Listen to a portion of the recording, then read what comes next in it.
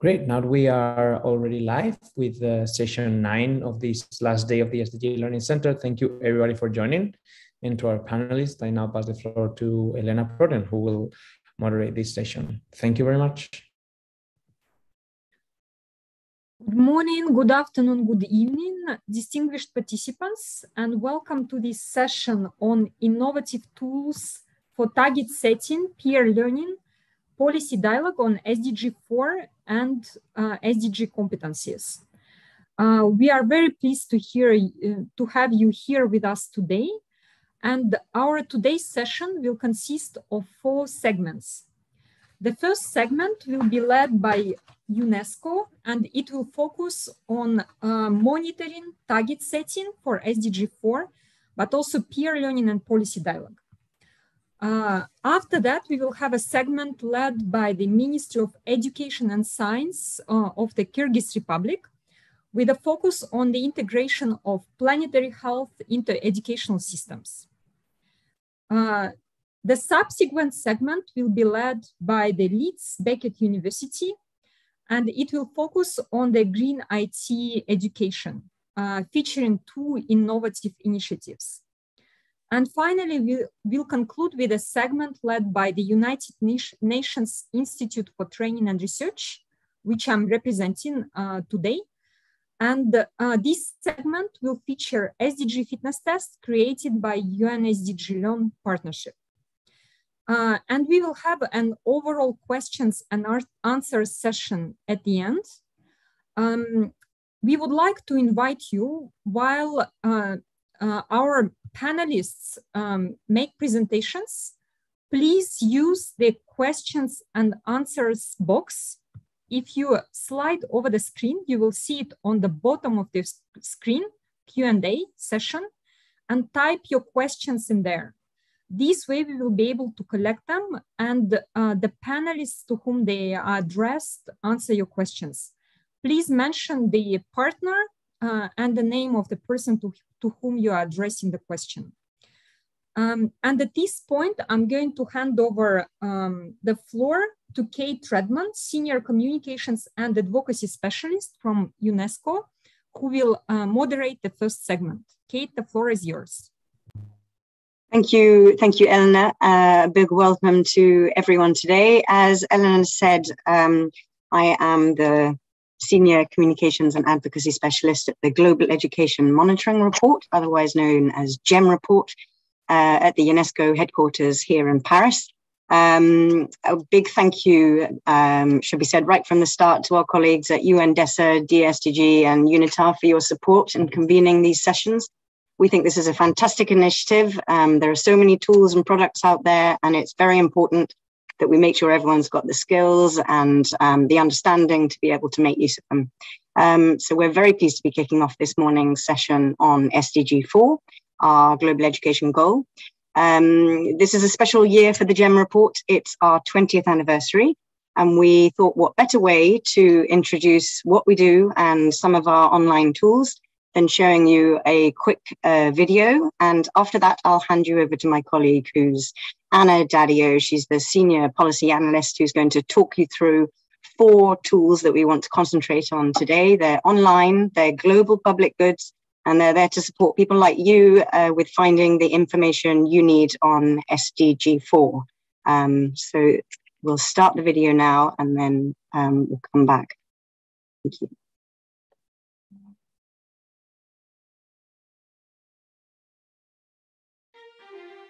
The Global Education Monitoring Report was born 20 years ago. In 2015, it received an official mandate to monitor countries' progress towards the education goal in the 2030 Agenda, SDG 4. Published by UNESCO, the report has 2 defining features. First, it mobilizes its own resources. Second, the report is editorially independent. This means it is not beholden to the interests of any country, organization, agenda, or group. It holds all actors to account for their commitments to SDG 4. It aims to be the main resource for decision makers on inclusive and equitable quality education. It has produced one global report almost every year since 2002. It believes that, by producing rigorous evidence data, and recommendations, it will improve policy dialogue and peer learning, and will strengthen education systems to help achieve SDG 4. But the GEM report is so much more than just one annual publication. It produces regional reports, gender reports, reports written with and for youth, and policy papers on specific issues. These are published in multiple languages. From conception to publication, one report takes 18 months. Hundreds of thousands engage with the findings when they are published, via events, videos, animations, blogs, and the media. Multiple partners are involved. For instance, for its regional report series, including a new spotlight report on foundational literacy and numeracy in Africa, for research on education finance, to monitor the G7 global objectives on girls' education, and on the results report of the Global Partnership for Education. 4 websites inform education action around the world. PEER compiles national profiles of education laws and policies to help countries learn from each other. SCOPE provides interactive narratives of the main issues in SDG 4. VIEW compiles multiple data sources to estimate out-of-school and completion rate trends. WIDE visualizes education inequality between and within countries. These last 2 activities are part of a strong partnership with the UNESCO Institute for Statistics that extends to helping countries set national SDG 4 benchmarks. These multiple outputs are extensively used for policy, but also for advocacy. The 2011 report turned the world's attention to education in conflict. It led to a new UN resolution recognizing attacks on schools as human rights violations. The 2013-14 report made the strongest case for a standalone education goal and emphasized the need to put learning at the heart of the SDGs. The 2020 GEM report fed into legal debates in Brazil and Spain to prevent children with disabilities from being segregated into different classrooms. GEM report estimates of the finance gap for education have driven donor contributions. These estimates have fed into multiple education financing campaigns around the world. There is much to celebrate from the past 20 years. Support the report and help strengthen its voice for change.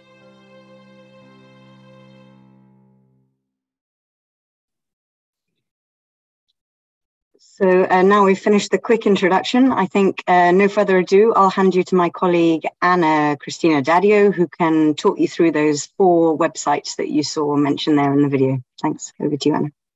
Thanks a lot, Kate. Can you hear me? I hope so. Welcome to everyone to this presentation. I will show the screen and I hope that you will be able to see it. So as you already have heard, our GEM report, the Global Education Monitoring Report, is much more than one single report.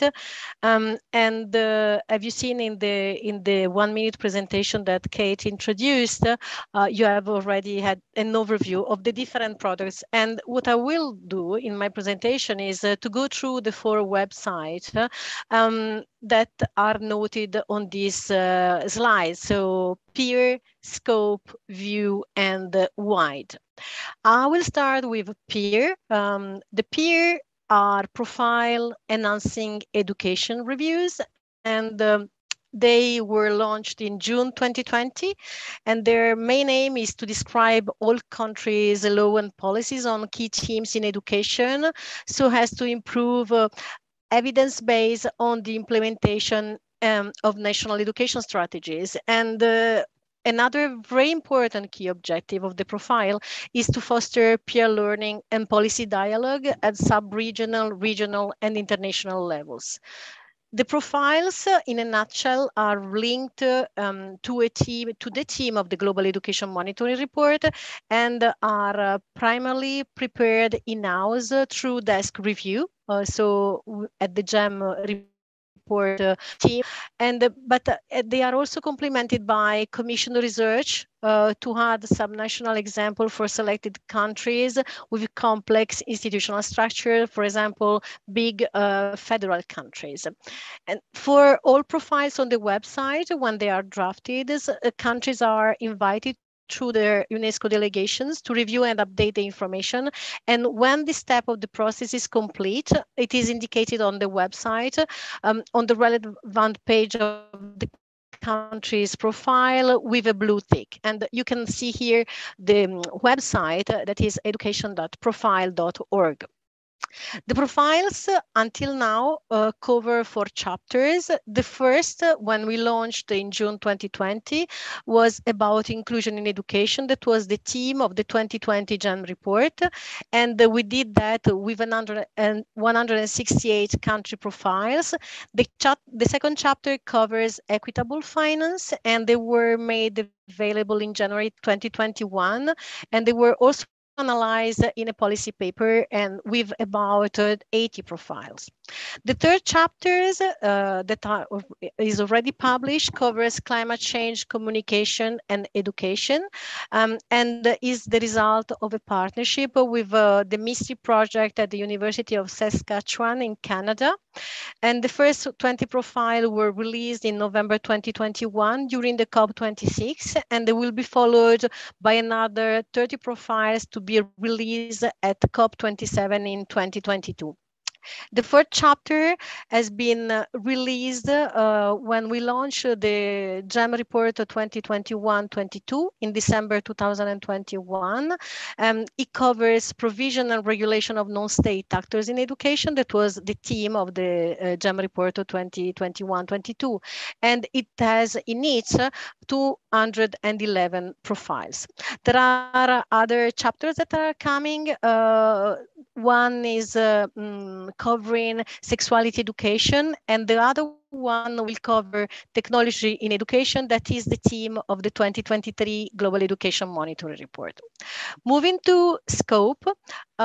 Scope was launched in January 2020 and showcases indicator trends and patterns in global progress towards the UN Global Education Goal SDG 4. And the Scope website is available in seven major languages. And the site brings together data from various producers to explore the progress that have been made and are made every day towards SDG 4. Its visualizations, it's very interesting because it enables users to look at different countries, regions, and educational levels to uncover new ways of thinking about education progress around the world. And what is very important about Scope is that it complements the information that is provided in the printed version of the Global Education Monitoring Report that is, as Kate was mentioning before, the tool of the international community for the follow-up and review of progress towards our education goal SDG 4. The Scope website shows the progress that been made by each countries, as well the bottlenecks and policy priorities from now until the 5 key themes with about 6 interactive visualizations that are designed for each of these 5 key themes that are access, equity, learning, quality, and finance.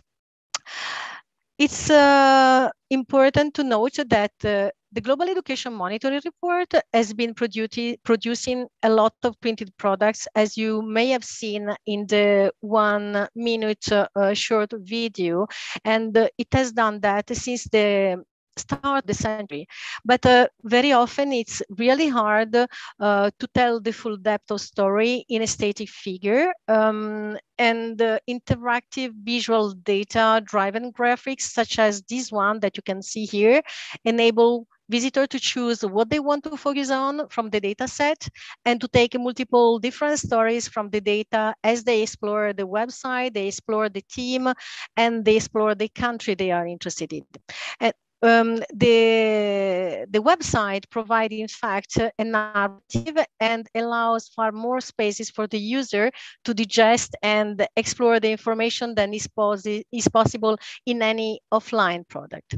And we design these graphs to highlight issues that may or are often unnoticed, but they are nevertheless critical to achieve a success in SDG 4. And user can choose the country they want to look at based on the area of interest, and or can scroll through the different topic to see the countries we have selected as demonstrating the variety of rates of progress on different issues around the world. And in addition, apart from a better visual display, the site provides just enough detail on first viewing to draw visitors in, but allows for enough depth in the user functions that they can delve as far as they want into the data set. And they can also go until downloading the raw data to play with them afterwards. So this scope website is really a teaching tool. It is a living rather than a static tool, and is an advocacy tool. And the next update is due this November. The next video, the next slides is about view. That is the visualizing indicators of education for the world. The website was launched in December 2021, and this website has two main aims. The first is to visualize estimates of two flagship SDG4 indicators that are the completion rate and the out-of-school rate. The latter that is in partnership with the UNESCO Institute of Statistics. The estimation method that is used mirror efforts that were previously used to estimate flagship health indicators, and involve the use of multiple and diverse sources. The second aims is to familiarize users, especially at the country level, with the idea that an estimation model can help understanding long-term trends. And also, a collaborative project between the JAMA report and the UIS, so the UNESCO Institute of Statistics, is underway to also estimate the out-of-school rate. The approach that is being used for this project integrates household survey data on attendance with administrative data on enrollment and UN population estimates. And of course, as you can imagine and you can hear from what I'm saying, the aim is to triangulate sources, to fill the gaps, and to develop a current time series. The out-of-school model estimates are scheduled to be added to the View website by September. Finally, the World Inequality Database on Education was originally launched in 2010 with new features that were, however, added in 2021. And this website is really important because it allows to highlight the powerful influence of circumstances such as wealth, gender, ethnicity, and location, over which people have little control, but which play a very important and fundamental role in shaping the opportunities for educational life. What the WIDE does is that it brings together data from different sources, again, from the Demographic and Health Survey, the DHS, the Multiple Indicator Cluster Survey, the MIX data set, other national household surveys, and learn assessment from over 160 countries. And this site is designed to draw attention to unacceptable level of education inequality across countries and between groups within countries, with the aim of helping to inform policy design and public debate. Anna, just yes. Say we've got 1 minute left on this. And I am done. I am done because I just wanted to show that this website on WIDE can be used by users to compare education outcomes between countries. And education outcomes are shown by rich and poor, by girls and boys, rural or urban, and it allows to visualize how why disadvantage can grow when they intersect. And it's important also for the aim of the session today to highlight that visitors can create maps, charts, infographics, and tables from the data. So I'm stopping here with a question for you. Thank you. Thank you, Anna. Sorry for the tight timing. It's a short event, but the website addresses have been posted in the chat, and I hope you can all go and have a look at the websites afterwards. I'm very pleased to welcome a close GEM report partner, Luis Eduardo Perez Mucea, who's research manager at the Global Campaign for Education. And we hope, Luis, that you might be able to give people an idea of how you might have used some of these tools in your work on advocacy, perhaps at different levels, national and global, just to give an idea of how they can be, how they can support many people's different types of work on SDG 4.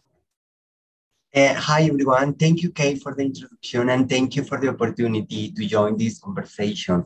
And congratulations on the 20th anniversary and all the work done by the team to develop these very useful online tools. Well, regarding your question, I would say that there are many ways in which these tools can inform global, regional, and national research and advocacy. But because of the time constraints, I am going just to share maybe 3 of them. The very first one is that these tools provide data to develop our national coalition's high-level political forum country reports on Sustainable Development Goal 4. As you all may be aware, governments and states are invited by the UN to submit the so-called voluntary national reports every year. And our members are very keen every year as well to submit what we call spotlight reports. So information on laws and policies inform research and advocacy at the national level. GCE, the Global Campaign for Education, use these resources, these tools for training purposes with our members and encourage them to use the data to draft their reports. These reports then are used at the national level for advocacy purposes, for example, to encourage their governments to commit to Sustainable Development Goal 4 and to protect everyone's rights to education. And at the same time, they are presented at the high-level political forum. Incidentally, today, at the very same time, our members are presenting their spotlight reports at the high-level political forum. So this is very useful. Thank you very much indeed. And the second key activity in which we use these tools is what we call the Education Financing Observatory. Anna had mentioned in her presentation the important work UNESCO has been done for getting information about financing education. And our campaign is developing a project that we call Education Financing Observatory, which briefly aims to examine the extent to which countries are using the maximum of the resources available to protect and fulfill everyone's right to education. So these tools provide us with comparable and reliable data to see the extent governments are really putting money to making education available, accessible, acceptable, and adaptable. In this sense, this data is really valuable for our national members to draw on this information to get a clear picture what is happening in the real context and how they can move forward to encourage the governments and other members of the society to advocate and campaign for the right to education.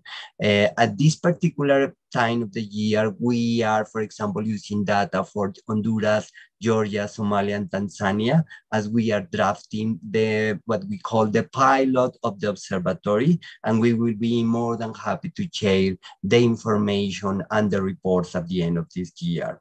And maybe I have kind of a minute left. I want to tell you that we also use this information, and we will definitely still continue using this information for an activity that is so important for our movement, is the so-called Global Action Week. So every year we organize the Global Action Week with all our partners and members. And depending on the topic, we use bits of the information, bits of legislation, all the tools you have provided for developing many things, what we call the toolkit for the Global Action Week. This includes concept notes, trying to understand what is happening in different corners of the world, what are the challenges that people are facing to really enjoy the right to education. And at the same time, we use this material to feed our campaigns. This year, for example, we are working on a campaign that is focused on education in emergencies, and we have been using all these tools to get information about what happened with people living in emergency situations. I mean, people living in refugee camps, people internally displaced, people looking, searching for asylum, people living, for example, on their emergencies because of the climate change, and all this stuff. So every year we are really needing for information, reliable, comparable, and these tools are, of course, a significant source of information to get our reports. And what is more important, to encourage governments at the local level with evidence to see this is what is happening, this is what we need to do, that is the investment we need to do as a whole, as a society, to protect everyone's rights to education. So thank you, UNESCO, for putting all these wonderful tools together in the system in different language, because it really makes them accessible for many people. Thank you very much indeed. Big thank you to Luis Eduardo and to Ana Dadio. I think we're out of time, but if I can make one last point, it would just be that we do value everybody's feedback on the relevance and design, utility of these tools, but also, you know, any questions you have, or if there's a way that we can set up a longer type of workshop on any of these tools with your specific organization, or just with you as an individual, then please do reach out. My colleague, I think, is going to put some ways that you can stay in touch or email us after this. A big thank you to everyone for taking part. Good luck for the rest of the session. I think this is a brilliant initiative. So thank you, everybody. Thank you, Kate, and thank you all. So thank you very much. Colleagues, we will now move to the second segment of the session, led by the Ministry of Education and Science of the Kyrgyz Republic, and I will pass on the floor to Emin Sogutkas. Hello, everyone. Thank you, Elena, for the introduction. I would like to thank UNITAR and UNDESA, the Ministry of Education and Science of the Kyrgyz Republic, and the Sunway Center for Planetary Health, Sunway University, Malaysia, for their roles in the organization of this subsession. And thank you to our speakers here today, Dr. Jamila Mahmood from Malaysia and Honorable Minister Dr. Beyshan Aliyev from the Kyrgyz Republic.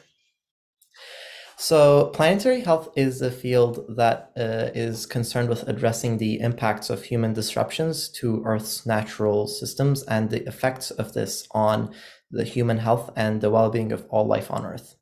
It is one of the topics that is at the heart of the Sustainable Development Goals. It ties together many different fields that are a part of the 2030 Agenda, including everything from agriculture to gender equality, from racial justice to quality education.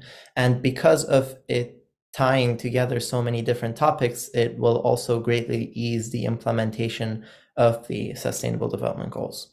It is especially important in today's world because of its critical role that it could play in the prevention and the fight against pandemics. Today, we are holding this session to talk about the integration of planetary health into education systems And the teaching of planetary health to youth and young people is especially important because it is a critical skill and knowledge base to have for youth in order to ensure the health of our planet and of humanity in the years to come. Our two speakers today will discuss the importance of planetary health on planetary health education on the post-COVID world and how it could be, how this integration process could be facilitated. Now I would like to provide a brief bio of Dr. Mahmood. Professor Tansri Dr. Jamila Mahmood is a medical professional with more than 2 decades of experience managing crises in health. She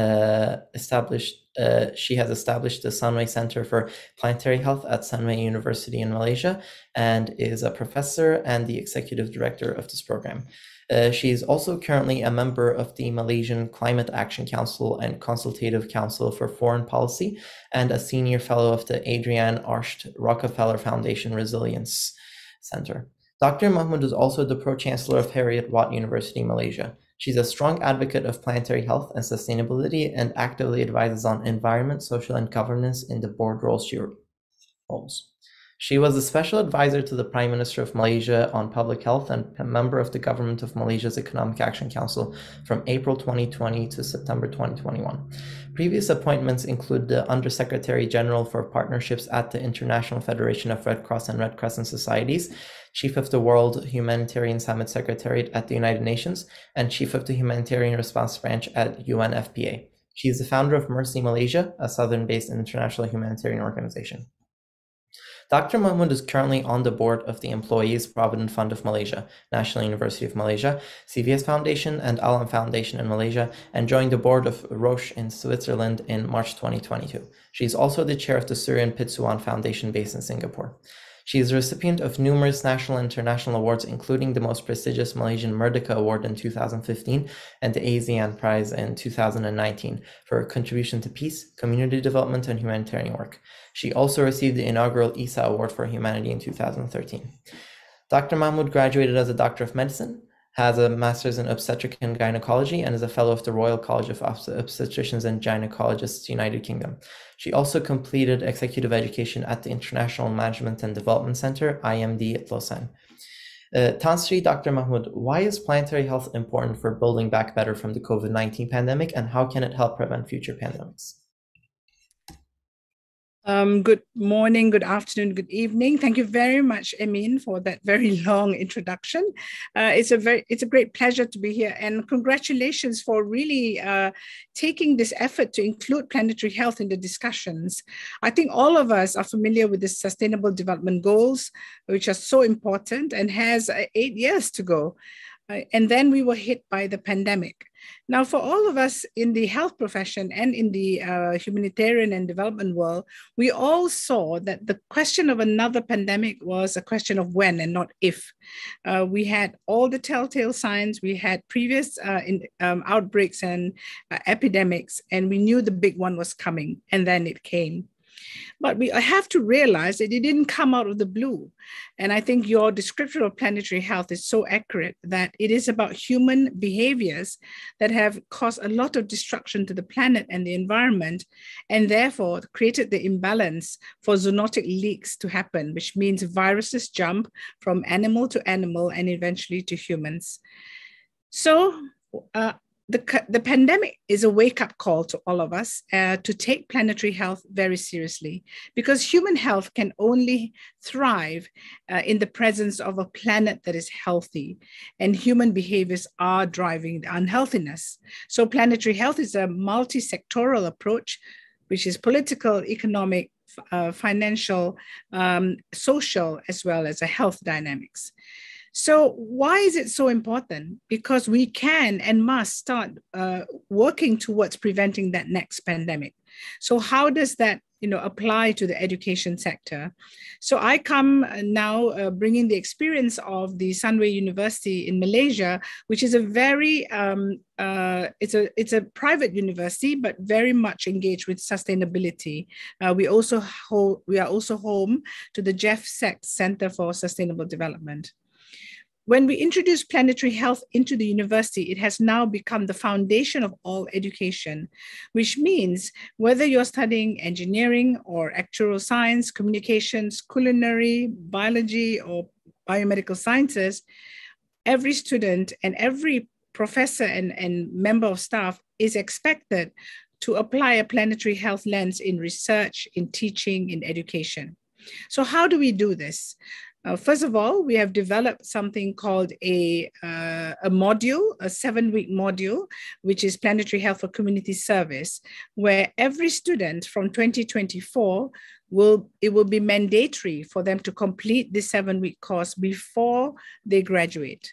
So it is a dynamic course. It is where you use your knowledge, whether it's economics, business, or communications, and understand what planetary health is, and then use your knowledge, your area of specialty and faculty to apply the planetary health knowledge in the everyday work that you do within your education realm, but also with community. Our hope is that as we graduate more students who will become leaders in all sorts of fields, whether it's civil society or civil service or politics or business or social enterprise or indeed academia, they will all realize that it is their individual actions that will actually determine whether we will have another pandemic in the future, whether we will have the climate crisis going out of control. And I think that, this is why education is fundamental to shifting, how we work, how we look at problems that we have. And while we want a short-term view, we also need to have a longer-term view of the challenges that we have. So we are hoping that, by 2024, we are doing the pilots now, but from 2024, this will then be mandatory. And we want to make it open source so that every university, every teaching establishment can take what we have and then, adapt it to your local and national needs. So in my 7 minutes, I hope that I have covered the importance of adopting planetary health into education so that we can hopefully prevent future pandemics, but more importantly, look at the drivers of why we may not be able to achieve the Sustainable Development Goals. Thank you.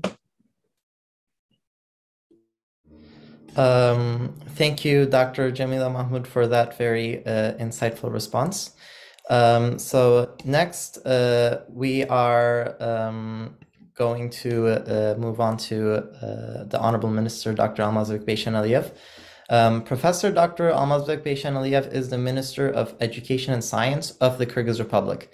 Prior to this, he was the permanent representative of the Kyrgyz Republic to the United Nations, the director of the Regional Institute of Central Asia in Bishkek, and the head of the Department of Education, Culture, and Sport in the Office of Government of the Kyrgyz Republic. Honorable Minister Dr. Beyshan Aliyev has an impressive academic record.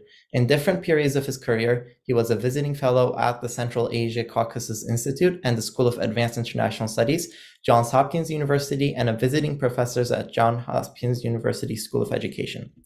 The Honorable Minister served as a Vice Rector for Research, Development, and External Affairs at International Alatu University in Bishkek, Kyrgyzstan, and prior to this as a Vice Chancellor for Student Affairs at Vistula University in Warsaw, Poland. He's an author of more than 60 articles, books, and monographs in education, history, politics, and culture. Honorable Minister Dr. Beyshan Aliyev holds a PhD in education from Arabayev Kyrgyz State University and another PhD in history from the same university. He also holds a master's degree in education from Ludwigsburg University of Education, Germany, and a bachelor's degree in English philology from Narayan State University, Kyrgyzstan. Honorable Minister Dr. Beyshan Aliyev, how can planetary health be effectively integrated into education systems around the world, particularly in least developed countries and the developing world, and why is this important in the post-COVID-19 era?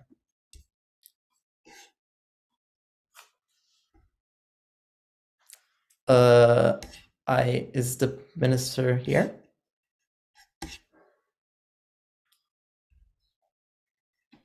I believe the minister had some technological issues, so he's logging on right now. Sorry about the delay.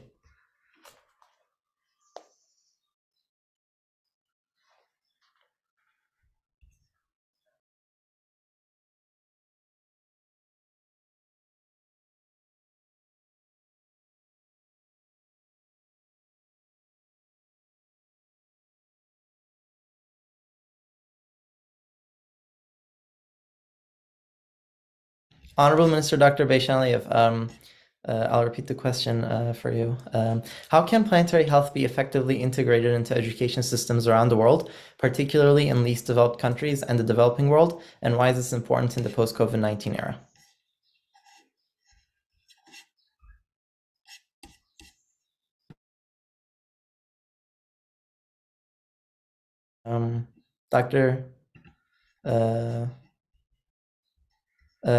Dr. Beyshanaliyev, did you log in using the link?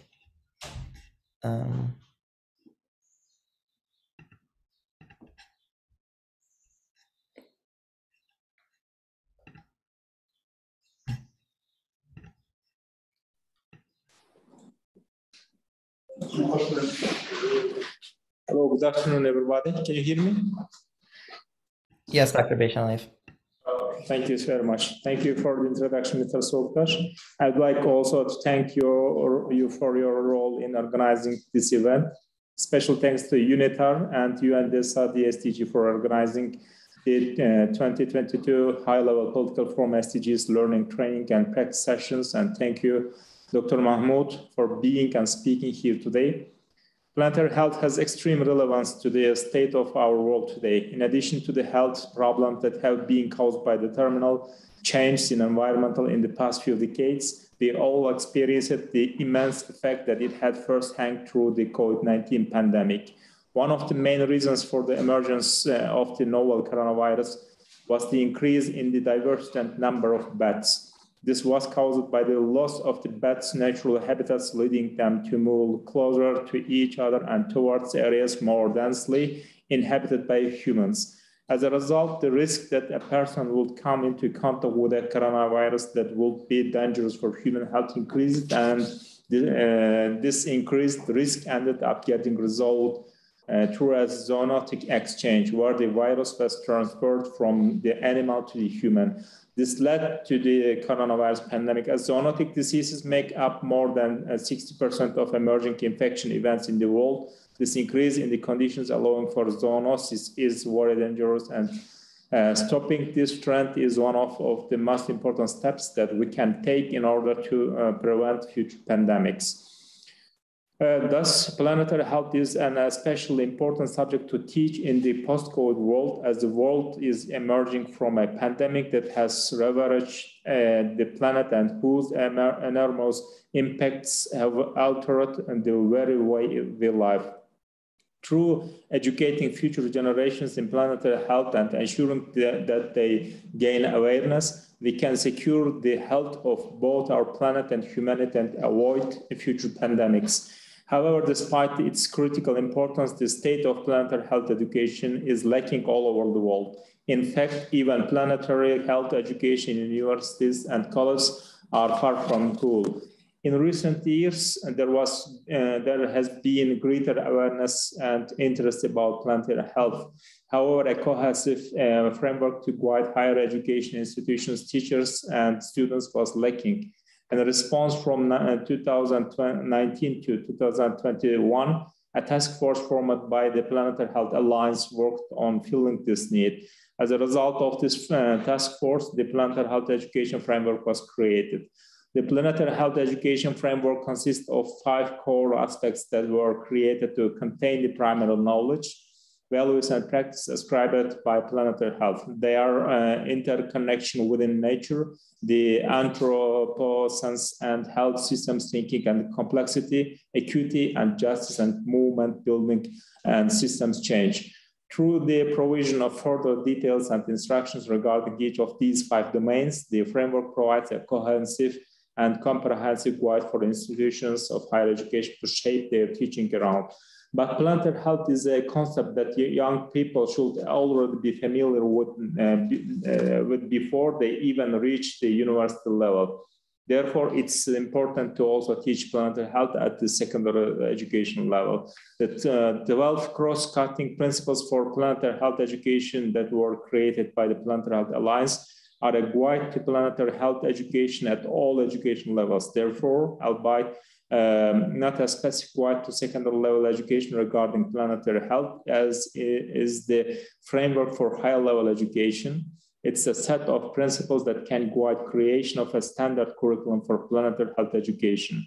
While time constraints, unfortunately, do not allow us to cover all of the 12 principles, they include the following points. First, a planetary health perspective. This involves the exploration of global challenges and the world through a planetary health lens, and the equipment of students with the capability to do this throughout their lives.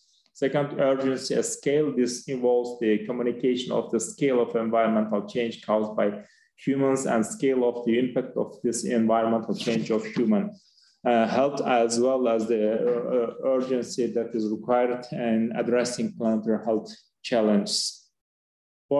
Third one is policy, and this principle is one of the development of an understanding of planetary health-oriented policies and practices that need to be implemented in order to ensure the protection of health of both environmental and humanity. Fourth one is organizing and movement building. This principle involves the provision of an understanding of the crucial role that is played by activism in communities and movement building in the political process, specifically regarding planetary health. However, aside from such rare general guidelines applicable to all education levels, there unfortunately are not many resources that have been created to guide teaching at institutions of secondary education. Therefore, this creation of curricular guidelines to lead the education of planetary health in all parts of the world is a necessary next step for planetary health proponents and organizations.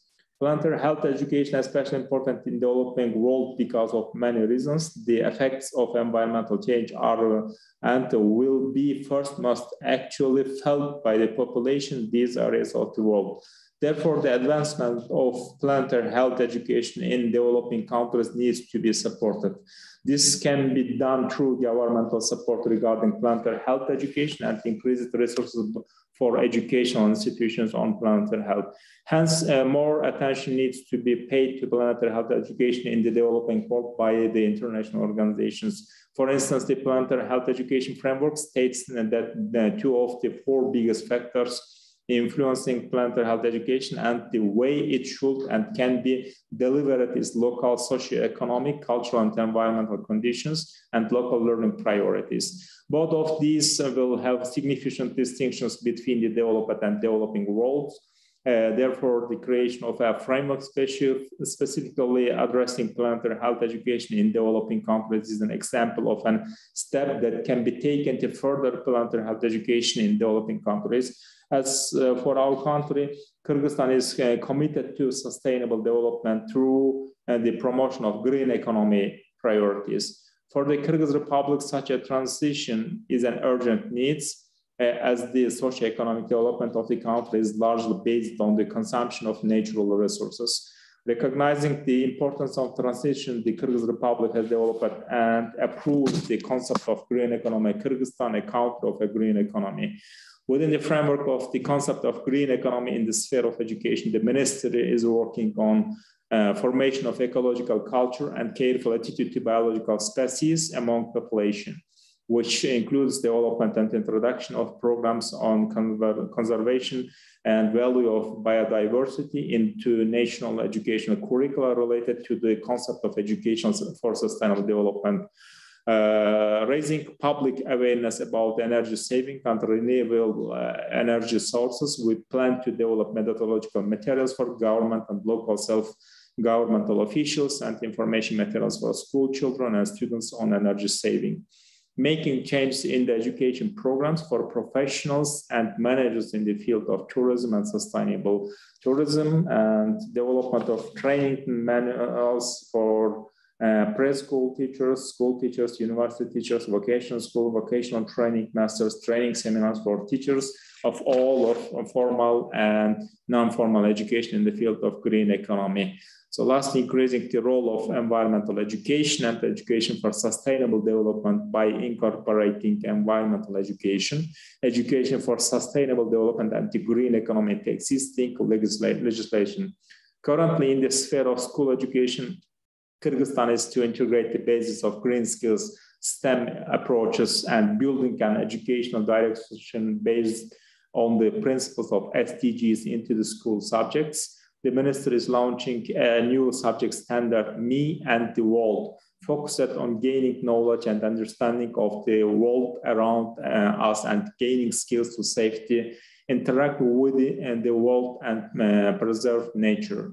An important task of the minister in the cooperation with local authorities is to build new educational institutions with low energy consumption and to re-equip the existing ones in accordance with the sanitary and epidemiological requirements of air and heat conditions, natural artificial lighting, water supply, sewage, and hygienic requirements. In constructing new buildings construction, Kyrgyzstan within its capabilities will focus on reducing environmental and health impacts, significantly reducing greenhouse gas emissions, garbage and polluted water, enhancing and protecting natural habitat and biodiversity, preserving natural conditions, creating more comfortable indoor air quality and conditions, and reducing pollutants, turning water, soil, and air.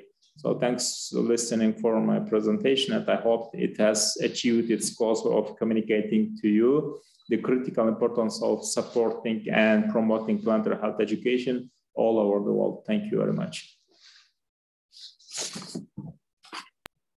Thank you so much, Honorable Minister Dr. Beshanlia, for that response.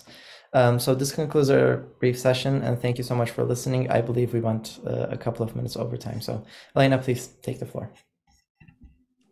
Thank you very much. So we will now move to our third segment that will focus on world-class quality green IT education with first-hand experience in transnational PERCOM and genial master's programs. And I'm going to hand over the floor to Associate Professor Ahlian Kor, Associate Professor in Sustainable and Intelligent Computing from the Leeds Beckett University. She's also leader of the University Sustainable IT Research Group. She's been leading on several EU and nationally funded projects as the LBU Principal Investigator. And her research interests include applied research relating to artificial intelligence, IT infrastructure, as well as data center energy efficiency and sustainability. Dr. Ahlian Kor, the floor is yours. Thank you very much, Alina, for the kind introduction. And thank you to UNITAR for having organized this really interesting and advantageous kind of event. All right, I will share my screen now.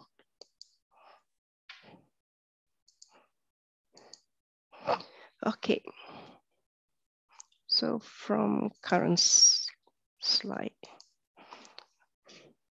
Okay, my panel comprises Professor Eric Rondeau and also Professor Jean-Philippe Georges from University of Lorraine, France, and Professor Carl Anderson, Associate Professor Solomon Oyeler from Luleå University of Technology, Sweden.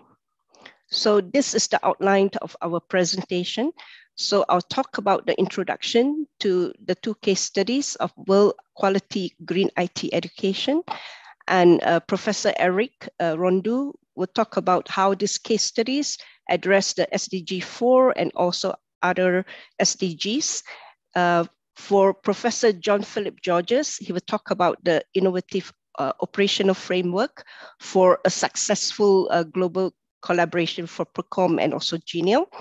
And for the impacts and best practices for PERCOM and GENIAL will be presented by Associate Professor Solomon Oyeler and also Professor Carl Anderson. So both PERCOM and GENIAL are funded by the EU. So it's Erasmus Mundus Joint Master's degrees. And for PERCOM, it stands for Pervasive Computing and Communications for Sustainable Development. So it kind of like really fits into the SDGs of the UN. And in actual fact, it is a pioneering joint postgraduate provision, master's provision for green IT education in the whole of Europe. And PERCOM, ran from 2012 to 2019, and all in all, we had 5 cohorts of students from 39 countries, and the consortium comprises 3 full partners and 15 international associate partners. The coordinator is University of Lorraine, and this is the Facebook link for PERCOM. As for GNIL, it stands for Green Networking and Cloud Computing. So it's running from 2019 to 2025. So we have a few more years left. And all in all, we are expecting 4 cohorts of students. And the consortium comprises 3 full partners, University of Lorraine, who is the coordinator, and Leeds Beckett University, and also Luleå University of Technology. And we have got 30 international associate partners. So the primary goals of PERCOM basically is to promote environmental awareness. So this is linked to SDG 13, and also to equip ICT professionals with green IT related competencies, so that we could build a more energy efficient, more resourceful, and also greener kind of systems. And for GNIL, it kind of like echoes and reinforces whatever that PERCOM has done. So basically, it's also to train ICT professionals, equip them with green IT skills and competencies, to design and implement sustainable ICT applications and services. So some of them, especially the cutting edge kind of technologies relating to IoT, relating to the cloud and edge and so on and so forth. Now, the success stories that I would like to share with all of you is that the number of applications that we have received for GNIL. So for cohort 1, we had 150 applicants, and it increases to 450 applicants for cohort 2. And for cohort 3, we had 717 applicants. So it shows that, it kind of like arouses a lot of interest around the world, from people, from students around the world. And for PERCOM, so far we have trained 88 ICT professionals. So in pervasive computing and communication technologies, and equipped with green IT skills. And in 2019, we conducted a survey on these graduates. We find that 44% of them are in academia, so including PhD study in Europe, and then 40% in green IT jobs, related jobs, 16% non-IT jobs. And for GNIL, so far we are training cohort 1, so 19 students all in all. And for cohort 2, we have got 21 students. So in University of Lorraine, so they will pursue studies in green networking, and for green ICT and also smart ICT in Leeds Beckett University, and green cloud computing in Luleå Technology University. And we are expecting to, train 100 ICT professionals with green IT skills by 2025. And so I've finished my part, and I would like to now stop share, and I would like to hand over to Professor Eric Rondeau. Okay, thank you, Aliane. Can you share the... You want me to share? Slide? The Okay. slide, please. Thank you. So you want me to share this? Okay, so I'll go on to the next one. Okay, so you can, okay. So my name is Eric Rondeau, and my talk is based on my experience as director of PERCOM Master Program. So as mentioned by Aliane, it was the first international master program to develop IT skill while considering the impact on the environment and society. So my presentation is organized along the following priority axes: quality education, global warming, gender equality, and global partnerships. So I would like to start with quality education in IT. So quality education in IT must be rethought, I think, by centering the student in the education system. This means that the student needs to move from a process of accumulating knowledge to meet technical requirements to a process of applying this knowledge to improve the well-being of people.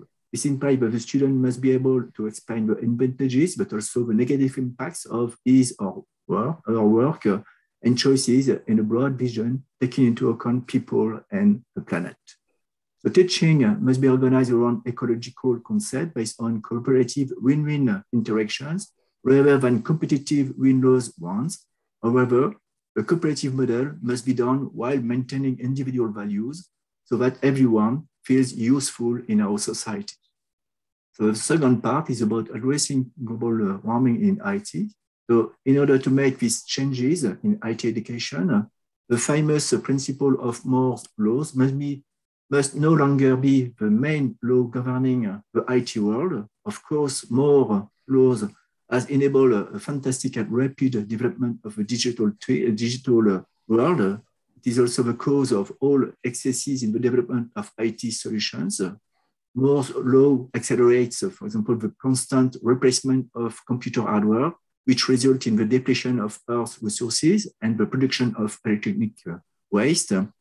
Moore's law has also resulted in underperforming software developments that will be compensated by increasingly powerful computing units. It is therefore necessary to rethink the training of students in an approach of digital solution that is both more simple, that goes to the essentials of customer requirements, but also more complex in its optimality. To achieve this thing, it is important to equip students with tools that allow them to respond to optimization needs, but also to immerse them in a global vision that takes into account the whole life cycle of digital solutions. This life cycle must include the phases of extraction of resources from the earth, the manufacture of equipment, its use and its dismantling. The cooperative model then becomes relevant because the student cannot be an expert in all disciplines, but must be open to interact with other experts. This willingness to interact is a new expertise to be distilled to students with a view to sustainability. Eco-design approaches based on biomimicry are ways to take. Now, an IT education without difference, the digital sector has fundamental roles to play in educating IT experts from all segments of the population, for example, men, women, different societal categories, different cultures, different countries, as these IT experts have to respond to diverse needs adapted to the target populations. The PERCOM Master on Green IT has been an example in this field, with students from all over the world, students with experts with a different social background, as many female as male students. The gender mix can be explained by an educational program, not only focused on technology, but also with an ecological and social vision more attractive for women. This program offers cultural periods also, such as visit to museums, sport activities, cooking demonstration, etc., to immerse IT students in unfamiliar worlds and to have an open view of the world.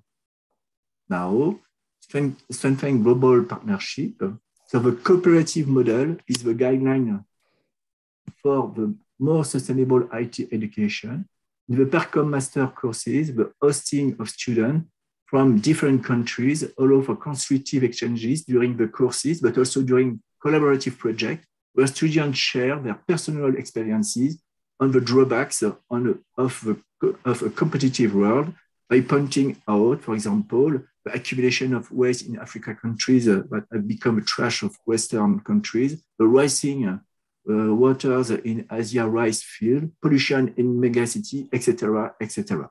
Finally, the Master PERCOM was also a platform where foreign researchers, international companies such as Cisco, Orange, Ericsson, Facebook, or associations such as Ellen MacArthur Foundation addressing the circular economy, came to present specific programs and their original proposal for a more sustainable world.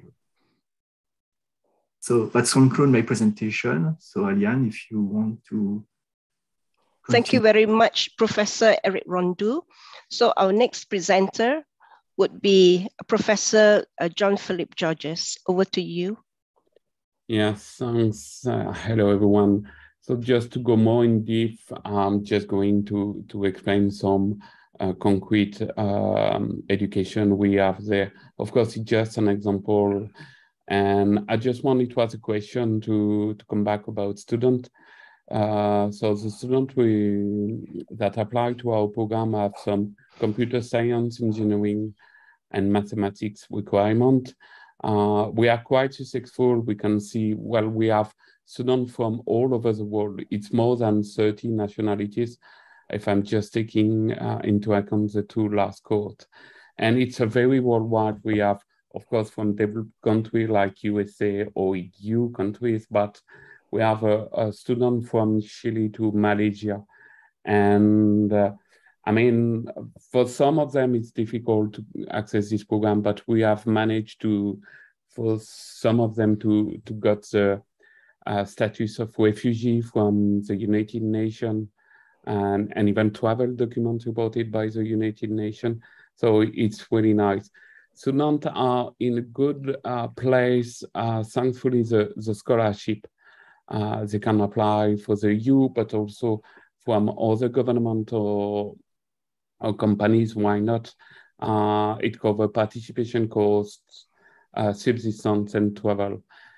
The point here, in addition to what Eric Rondeau said earlier, is that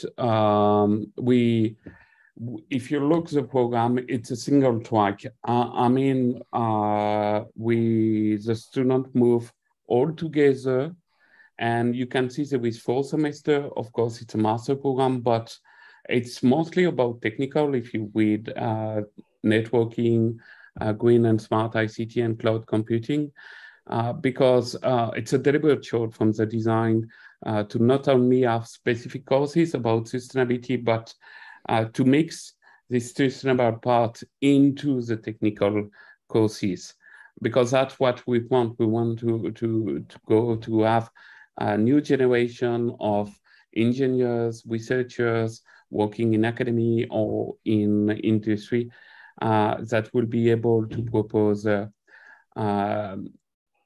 real solution. And when I say real solution, it's to take into account, sustainability in ICT, how to make networks, software engineering, etc., more sustainable, but also how we can use ICT to make smart cities, smart transport, smart buildings. That's really important. So you will find course about the 3 pillars about sustainability, environment, economics, and ethics inside each semester. That's really something we will. It's our experience, and at least what we can see is that students are able to really propose new solutions. Just to go more deep and going to the next slide, so you have the program. Again, it's pretty the same. So, okay, the student move into UHCU, but the point I want to stress, you will find, again, some technical courses, but I can just illustrate some point, is that for each lecture, you will find sustainable part. I mean, there was a lecture during semester 1, which is mostly about network. And more generally speaking, if you look, the program is going from the wire to the cloud. So it covers all aspects about ICT, and it gives a quite large experience to see how it changes. But I mean, if you have quality of service and quality and sustainability, is that we want to give them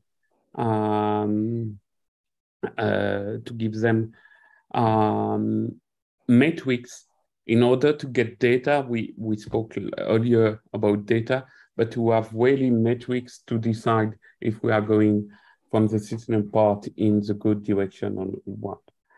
For the same, if you look here, so we have the same for sustainable computing and cloud computing for the semester 2 and semester 3. But what I want also to point, even students have an introduction to research, whatever, if it is with a company or with a university. And it's for we have here more than 25 partners from Chile, from Malaysia, from South Africa. So again, we have a lot of partners that help us. So it's not specific to EU. But the master thesis we started at the beginning of the program. Why? Because we want to let the student to get to integrate in addition to information and communication technology, sustainable parts. So that's really important for us. And just to conclude, at the end of the program, the student here received 3 awards. It's a master of, this is the next slide, but this is a master of complex system engineering, master in information and technology, and master in computer science, with some specialist track for each of one, because the students still have the possibility to apply this student part in a specific area. And this part, I think my slot is over, so I will let the floor to the next speaker. Thank you so much, Professor John Philip Georges. So the next speaker is Professor Carl Anderson and also Associate Professor Solomon Oyelere. So would you like to share the screen? No, I think you can help us continue to share the screen, Alian. Okay then, yeah, sure. Yeah, thank you very much for the opportunity to present the impact and best practices for PECAN and JENEL. I will be leading the presentation while my colleague, Professor Carl, will lead the aspect of the question and answers. So my presentation is broadly divided into 2. So we are looking at the impacts and best practices from within the academia and outside the academia. So for within the academia, we have the opportunity to create new cooperation in research activities. So the impact of PECAN and JENEL program is visible in the development of new research collaborations on the basis of equal commitment to the project and of shared interest. So the joint coordination usually leads to frequent purposeful interactions. Running a program together also facilitates communication and creates contacts and occasions for discussions, which usually result in easier collaboration. Secondly, there is an improved pedagogical practices and methodologies that is visible within the JENEL and the PECAN program. So through the mutual exchange of information, competencies, and expertise, the institutions within the project learning from one another to develop together new and innovative approaches, pedagogical practices, excellent ways of working together, and methodologies that are modern and state-of-the-art. Thirdly, we have within the academia the increase in the number of doctoral students, which actually are leading to academic career pathways for the doctoral students that are completing the PECAN program and the JENEL program. For example, you've heard from my colleagues that there is a good number of PECAN students, at least 44% of them, that have enrolled in a PhD in one of the host institutions. And already we are receiving news from the JENEL cohort 1 at the moment. They are just about to complete their master's program with us, and they are already receiving PhD offers across the academia and even with the industry sector. So a joint kind of a PhD between the companies and the academia. This is possible. This is a clear impact that is being visible for the program. So next is the acquisition of cutting-edge and sustainability-related expertise. So the core topics of both PECON and JENEL is entirely focused on sustainability and green ICT. As a result, it is easier for institutions to acquire expertise and funding for cutting-edge research in these areas. Besides, there is collaboration aspect which increases in terms of the administrative, the teaching and research. So we see a lot of new networks, new partnership and collaborations being obvious within the partners and beyond the partnership that we have at the moment. And then lastly, within the academia, we see exchange of good practices. So participating in the Erasmus Mundus, PECON and JENEL programs provides valuable knowledge of administrative procedures. Also evaluation criteria, we can see, we can learn from each other, and other good practices examples that we can learn from each other within the partnership, within the consortium and beyond. This constitute an asset in the development of new projects, new innovations, and interesting outcome for us within the academia. But looking at the impact of our program outside the academia, we have three major areas that the impact is visible. We have the environmental impact, we have the people, and the profit aspect. So for example, if you look at the environmental impact, both PECON and JENEL programs support the EU 2050 low carbon economy action. Besides, we also support the Smarter 2030 on ICT solution for 21st century challenges, which has been proposed by the EU, and the proposal of smart ICT systems which consume, for example, less energy, reduction in carbon footprint, considering the use of renewable energy, taking into account the whole life cycle process, especially the recycling phase in the context of the circular economy. So this is quite important for the environment. Beside the impact of both JENEL and the PENCO program is visible within people in terms of upskilling and progression. For example, we can see the impact is visible in the aspect of the fight against the digital divide, particularly in poor countries. You can see from earlier speakers within this presentation that we are actually recruiting students from across the globe. So this is very, very important, because you can see that we provide the knowledge for students to be aware of climate change. Secondly, limiting of ICT labor shortages risk in the EU and increasing employment opportunities. So by 2025, which is just 3 years to come, there could be more than 1 million on-field vacancies for ICT. So with this program, we are able to reduce this number drastically. For example, for instance, last year, 10,000 new jobs were announced by Facebook Meta across EU to help build the metaverse.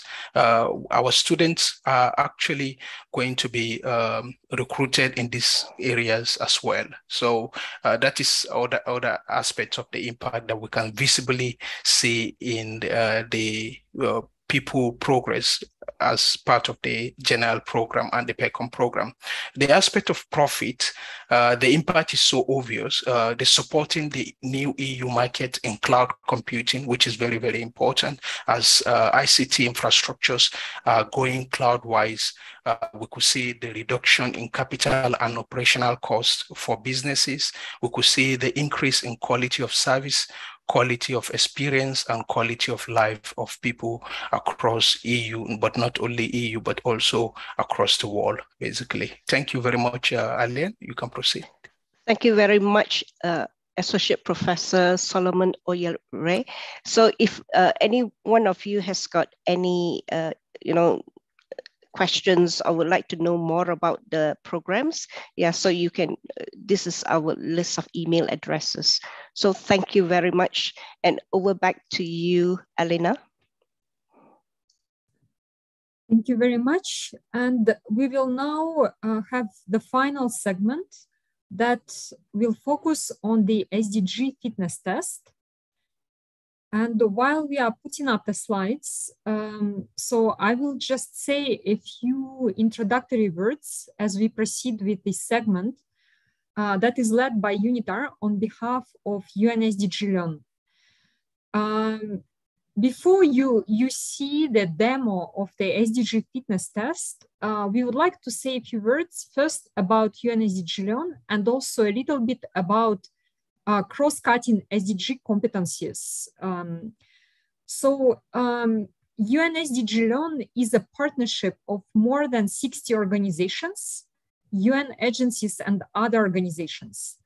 And this partnership provides a gateway to learning and training resources on SDGs that are delivered by these organizations. Many of these resources are free, and as you can see right now, there are more than 350 courses and also more than 200 micro-learning resources available through the gateway. The gateway also can be accessed at the following web address, URL, www.unsdglearn.org. And so we would like anyone interested to come and visit the gateway. And it's a great resource that has been created for learners around the world. So we hope it can be useful to learners no matter in which country you are situated. Then also very quickly on UN SDG Learn, we have more than 169,000 users today, and we have both genders more or less well represented.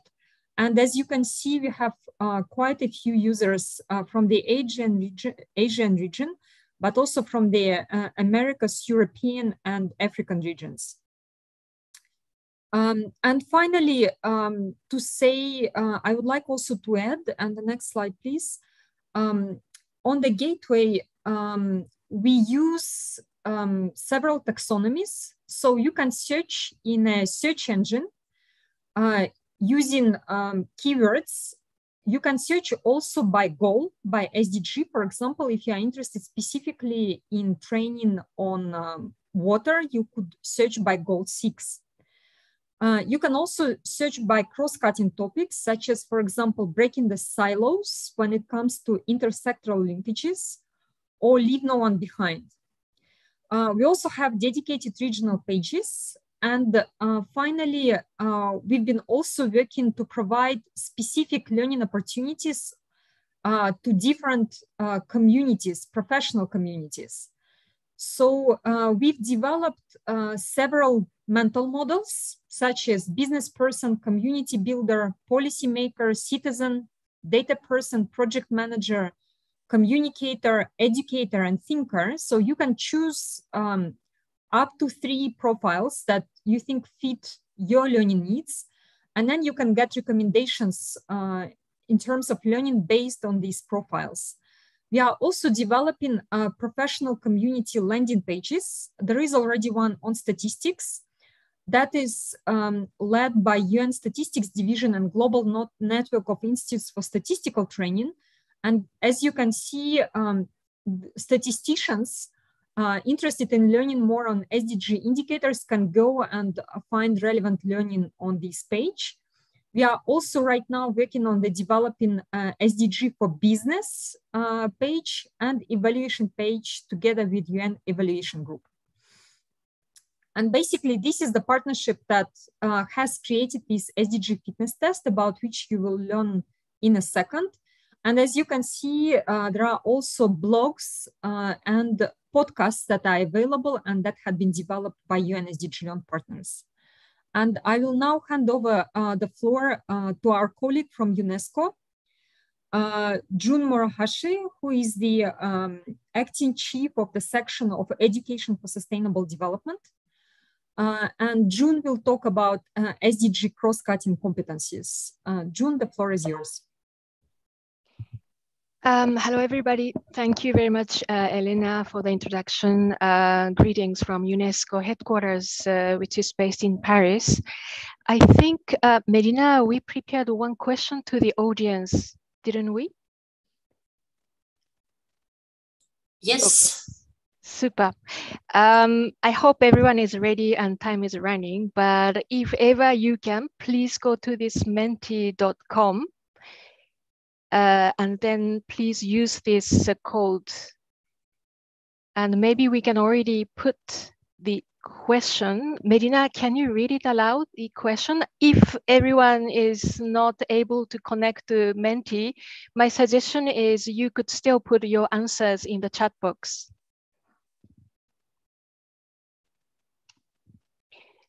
Okay, so what is the most important capacity, according to you, needed to advance sustainable development? What is the most important capacity needed to advance sustainable development?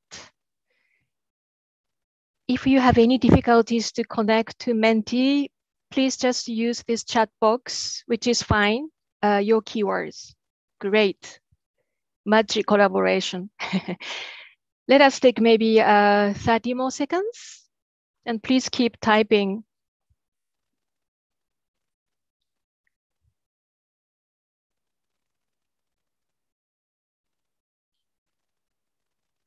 Okay, good. So 20 more seconds, and then I will start my, my talk.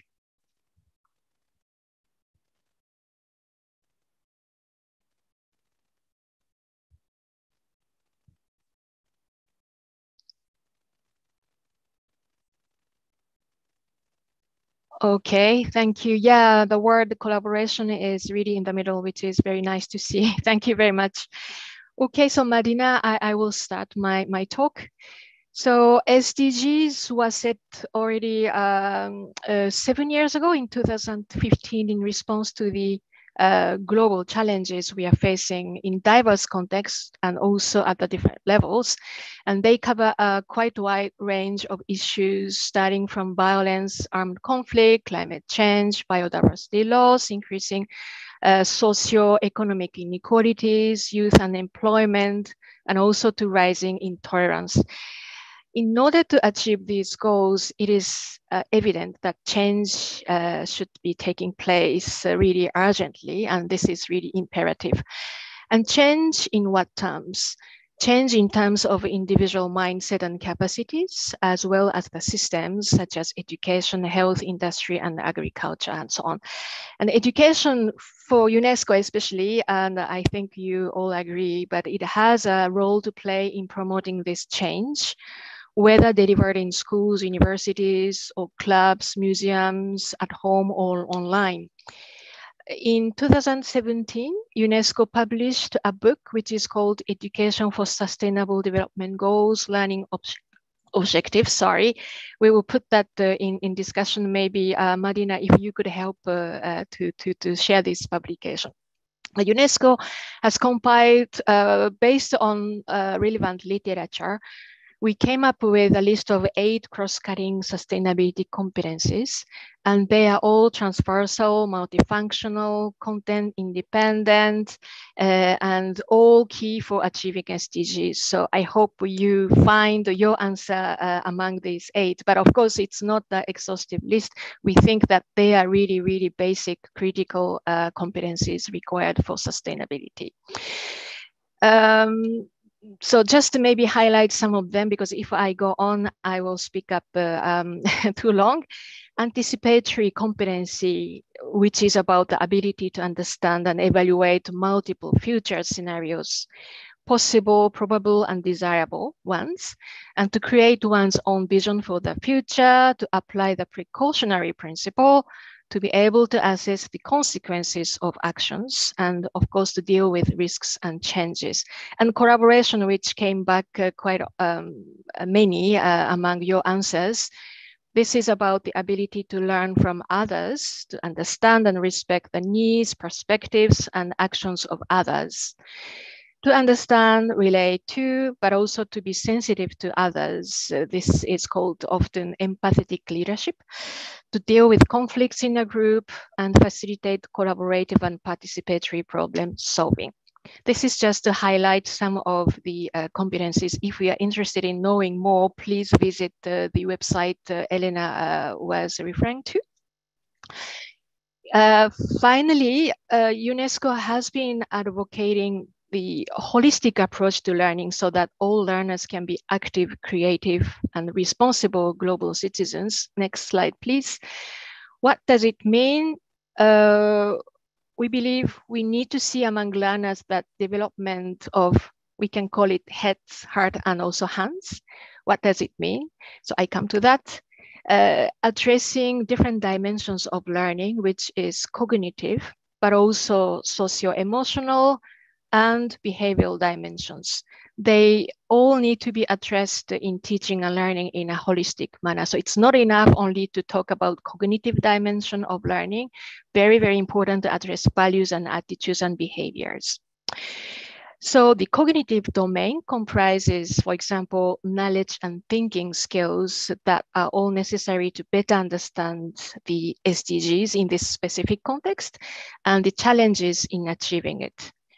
And the second dimension, the socio-emotional domain, this includes social skills that enable learners to collaborate, negotiate, and communicate to promote SDGs, as well as self-reflection skills, values, and attitudes, and motivations, very, very important, that helps learners to develop themselves. And finally, the behavioral domain means actually action competencies. So we really would like to see that all learners could be developed in this very holistic way to have once again, heads, heart, and hands. This is the end of my talk, and I will take this back to Elena. Thank you. Thank you very much. And now we will move on to the demo of the SDG fitness test that will be presented by my colleague, Ms. Madina Imaralieva, Associate Program Officer at UNITAR. Thank you very much, Elena. Dear colleagues, dear distinguished participants, it's a pleasure to be being here. So, based on what has been presented by my colleagues, we at UNSDG Learn, together with the UNSDG Learn partners as UNESCO, UNDRR, and other colleagues, and together with the professors from the Arizona State University, we have developed an SDG fitness test that is developed around these 8 cross-cutting competencies that are key to achieving the Sustainable Development Goals, SDGs. And these cross-cutting competencies then are in line with these 3 domains that has been mentioned by Drew. They are the cognitive, the knowledge level, emotions, social-emotional domain, and action, which is behavioral. So we have developed this short assessment composed of 24 questions, and they are developed around 4 scenarios. The scenarios have been based on the real world cases, such as SDG best practices, etc., that allows to immerse yourself in a real situation and be able to test yourself how well you're doing, how well you're equipped with these competences to be able to contribute to the achievement of the SDGs. So let me now go to the platform itself to show the assessment. So as you can see, this is the UNSDG Learn platform. Maybe some of you already have checked it out.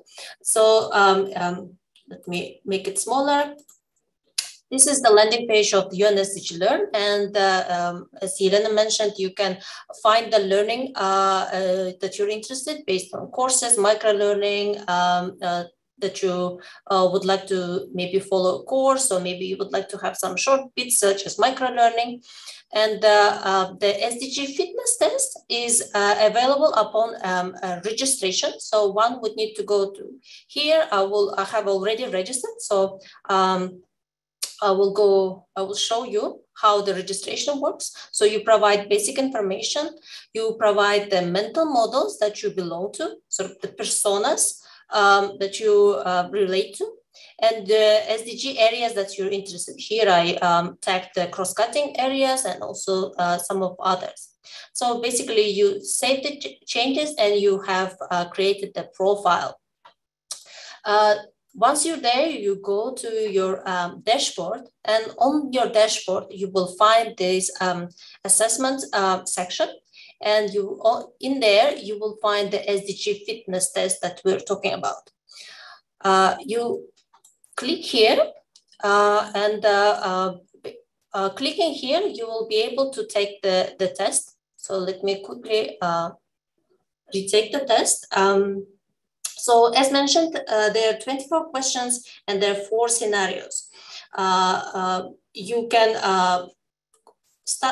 click here by starting a new attempt, or if you're new to the platform, you will just start from fresh. So there are short scenarios provided and then followed by a number of questions. So let me maybe do the following. Let me read out one of the scenarios, and we will try to attempt to jointly answer the question and see how we're all doing on these competencies. So the scenario that I will be sharing with you is around the project. It's around the Enhanced Rural Resilience project. So let me read the scenario now. Several years ago, you founded a solar company that provides solar systems to businesses and households in the capital city.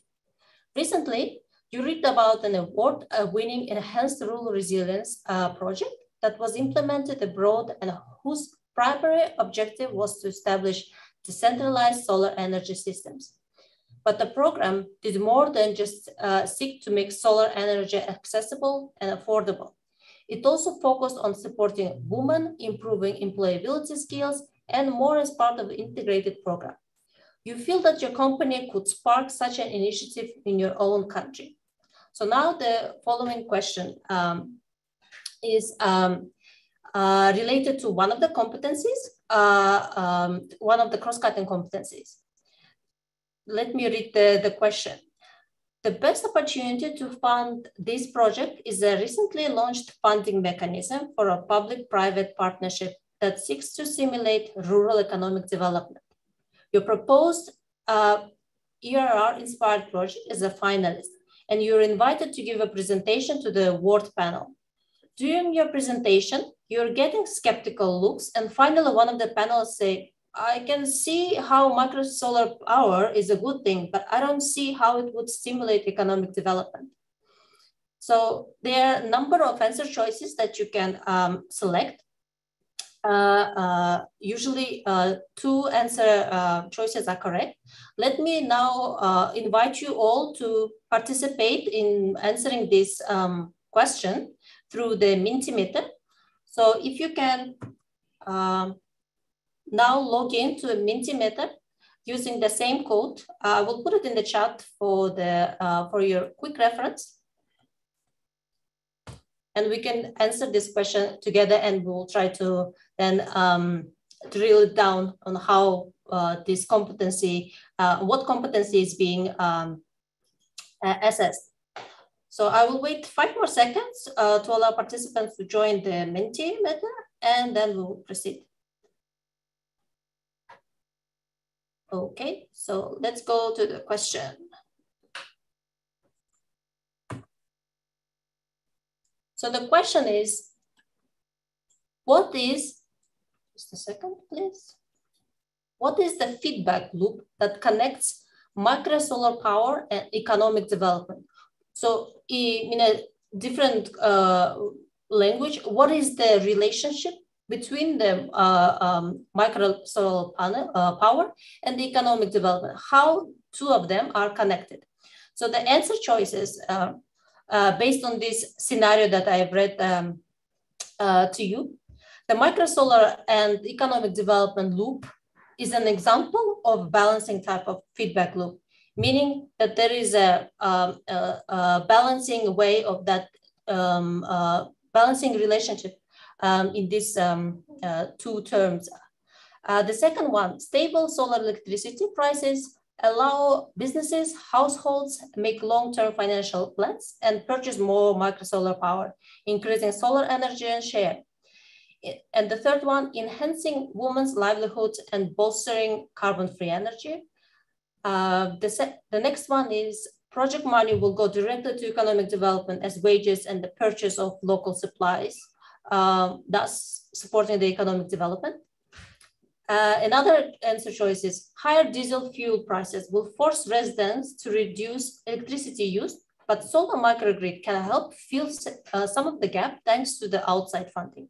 And the last one, increased electricity from solar creates more jobs and purchases of solar systems, meaning more businesses, clinics, etc., can stay open for longer hours.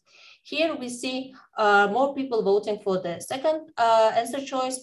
Stable solar electricity prices allow businesses and households make long-term financial plans, and also that increased electricity from solar creates more jobs and purchases of solar systems. That is a good way of thinking, and let me explain now why is that.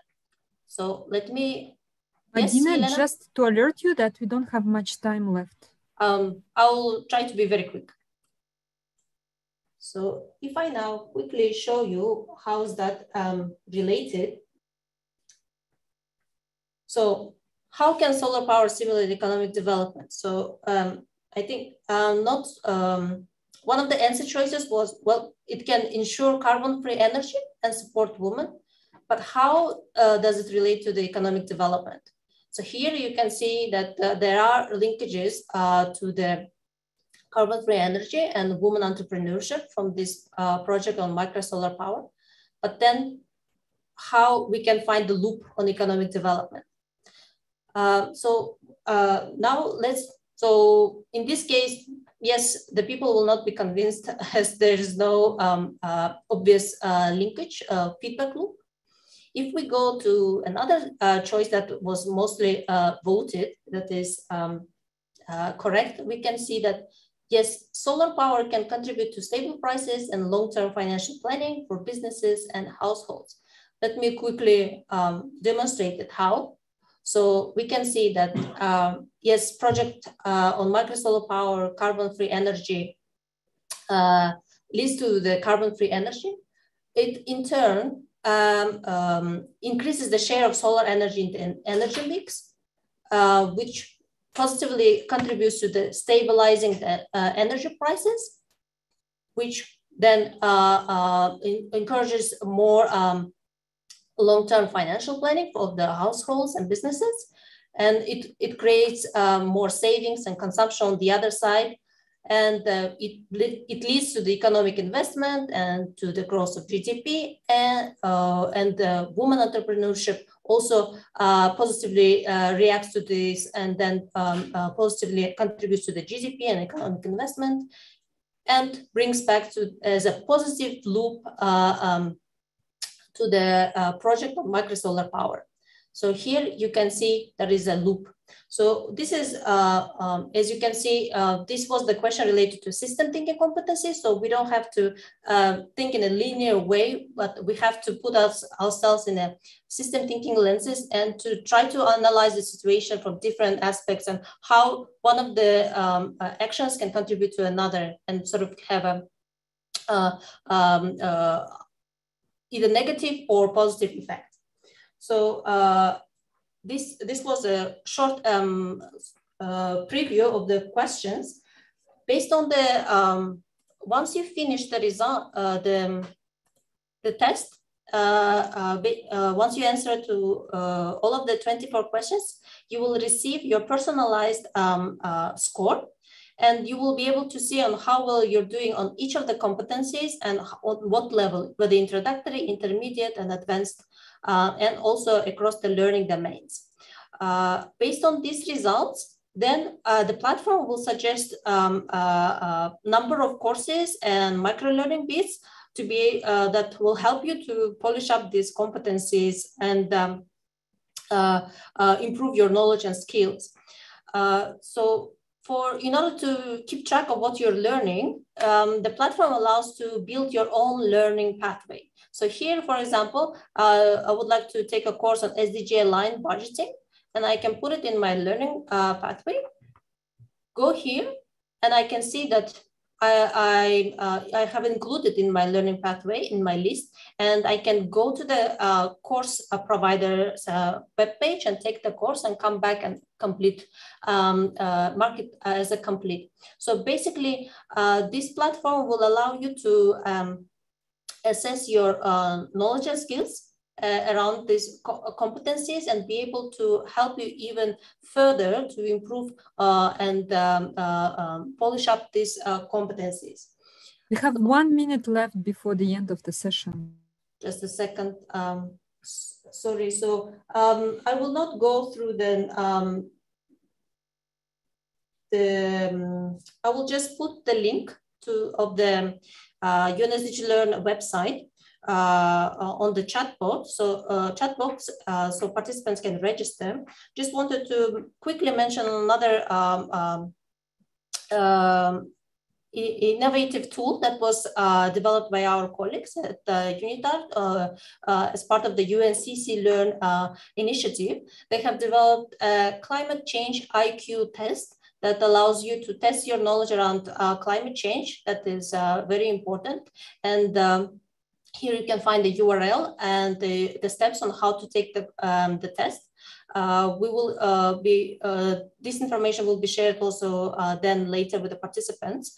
So I invite you all to check these quizzes, assessments, and test yourself and improve your knowledge and skills on SDG competencies and overall climate change. I stop here, Elena. Thank you very much. And also for those who are interested, there is a competition for innovation teams interested in contributing to producing data and innovation for SDGs. This year with a focus on SDG 13 and 16.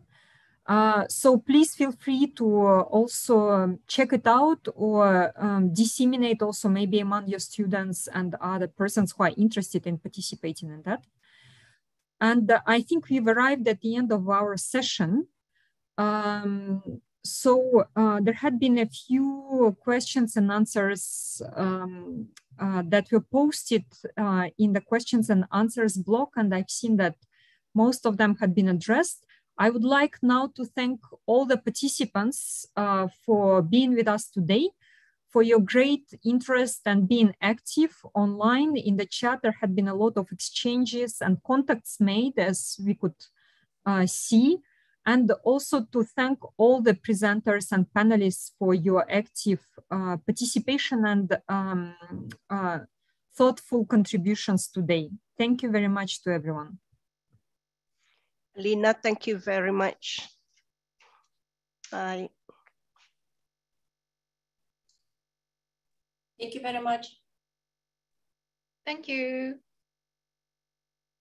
Thank you.